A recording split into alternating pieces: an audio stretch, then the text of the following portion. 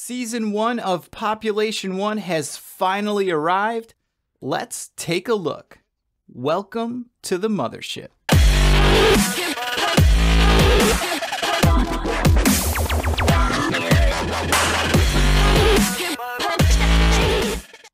The first official season of Population 1 just dropped this past Thursday, and with it came a massive update introducing new weapons and a ton of new features. This is without a doubt the hugest update this game has ever seen, so let's take a look at all the shiny new goodies.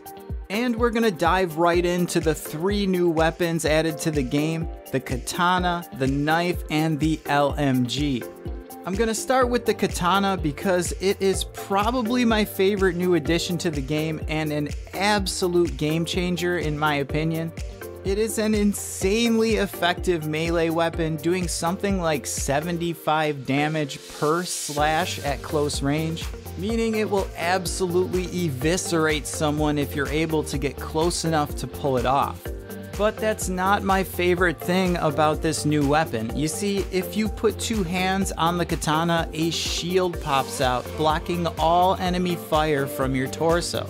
And this has huge gameplay implications, because not only can you use this shield to get close to get a katana kill, but you can also use it to help avoid sniper fire while changing cover positions.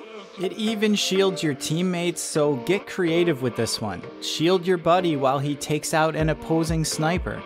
Population 1 has been getting absolutely littered with snipers lately, so this shield will help balance things out as long as you're using it effectively. You do run a little bit faster while you're holding the katana, but you run a little bit slower while the shield is out, so use that knowledge to your advantage. Next up, we have the all-new LMG, the M60. So the M60 is an absolute beast of a weapon. It requires 4 motions to reload, begins its fire slowly, and ramps up to an extremely rapid rate of fire. It is extremely good at dealing large amounts of damage once it gets going. A little tip is try to start the fire early while you're going around a corner, or if you know enemies are coming up, get this thing started a second ahead of time so that by the time you interact with the enemy, it's already going full stop. It's great at taking out multiple enemies in one rip, also excellent at destroying barriers if you run into a builder. You do run a bit slower while you have the M60 out, so don't pull it out until you're ready to use it. And the last of the 3 weapons is the dagger. This is something that you spawn with, so you now have an unarmed melee weapon to use if you don't have a gun yet. Full disclosure, I haven't used this very much. I usually drop it as soon as I can to free up the inventory space. So if you've used the dagger, you've gotten into some knife fights, leave a comment and let me know how it is. Next up, we have a brand new throwable, the zone grenade. The zone grenade is a grenade that you throw just like a normal grenade, but when it blows up, it turns into a giant ball of zone, meaning it will hurt the enemies inside of this ball as if they were outside of the zone, slowly chipping away at their health. This can be incredibly useful inside of buildings as it goes right through walls and will force enemies out through the windows if they're not able to sustain the health damage. An important thing to note about the zone grenade is that the zone will hurt you if you're the one that threw it, but the zone will not hurt your teammates, making this an incredibly important teamwork tool to assist your teammates in battle. The zone ball will appear red to anyone that it can damage, and it will appear blue if your teammate threw it, and it will not damage you. The final item added to the game was the shield soda. Yes, that's right, everyone can finally rejoice as there is a way to carry shield around with you.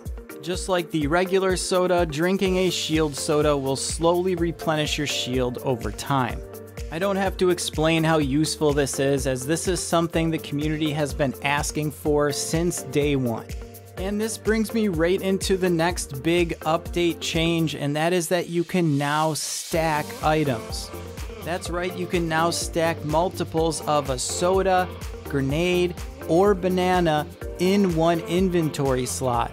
You can stack 5 of each soda in a slot, 2 bananas to a slot, and 2 of the original frag grenades. This is a huge deal for inventory management. I know a lot of players were upset that 1 grenade took a whole inventory slot, and the same goes for a soda. So that means not only can you now carry shields with you, but you can carry a lot of shield with you. So that's all the items added to the game, but there are a couple other really big changes, like the introduction of player titles, calling cards, and sprays. Before I go any further, I just want to say that most of the sprays, calling cards, and titles can only be unlocked by purchasing the Battle Pass for Season 1. The Battle Pass is only $5 and it'll allow you to unlock these cosmetic upgrades as you gain experience and progress through the season. It's important to note that for this $5, you will still have to earn these rewards by playing the game and getting experience. You can also pay a larger, exorbitant amount of money to get everything all at once, but I think that detracts away from the fun of the game. But hey, if you want to support the developers, go for it. Anyways, player titles are specific titles that you can unlock in the game. They will display below your name and other players can see them. A couple cool ones I've seen floating around are Juggernaut and Hive Mind. But anyway, there'll be a bunch of these titles that you can customize your character with. Next up, we have the addition of calling cards. This is a really cool addition to the game. Basically, it's a card that will be displayed at the end of the game once someone is killed.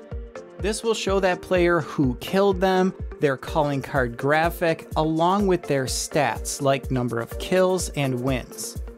Although this is a far cry from something like a kill cam, this is still a very welcome addition to the game and just a really cool way that you can additionally customize your character, showing other players something cool when you kill them. And last up, we have the addition of sprays. Sprays are graffiti tags that you can place around the environment while you play. I don't really see too many players using these in the actual game, mostly just in pre-game lobbies, but they do look really neat and they definitely make the battlefield look really cool. Well, that's all I got for you guys today. Let me know what you think about this update in the comments. What's your favorite weapon? What's your favorite new addition to the game? If you like this video, give it a like and subscribe. Follow me on Twitter @MothershipVR. Thanks for watching.